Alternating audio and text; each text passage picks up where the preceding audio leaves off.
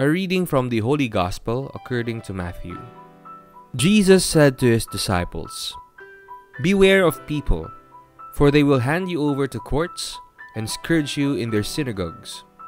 And you will be led before governors and kings for my sake, as a witness before them and the pagans. When they hand you over, do not worry about how you are to speak or what you are to say. You will be given at that moment what you are to say. For it will not be you who speak, but the Spirit of your Father speaking through you.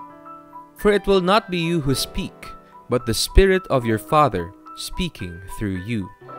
Brother will hand over brother to death, and father his child. Children will rise up against parents and have them put to death. You will be hated by all because of my name, but whoever endures to the end will be saved." The Gospel of the Lord. Do not worry. Jesus is clear with his disciples that following him will not be easy. On the contrary, they will meet opposition and persecution. This is what he, the Master, will experience. Yet, he promises them every help, especially that of the Holy Spirit, who will be their spokesperson and advocate when they must face their persecutors.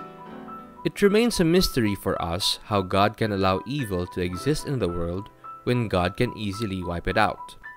This world, then, becomes the battleground of the forces of good and evil.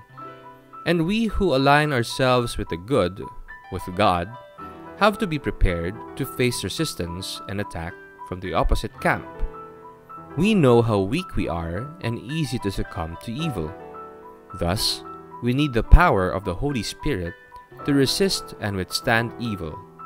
The blood of martyrs like Stephen and the ordinary witness of saints give us encouragement and support. Are we arming ourselves spiritually daily so as to resist evil in all its forms?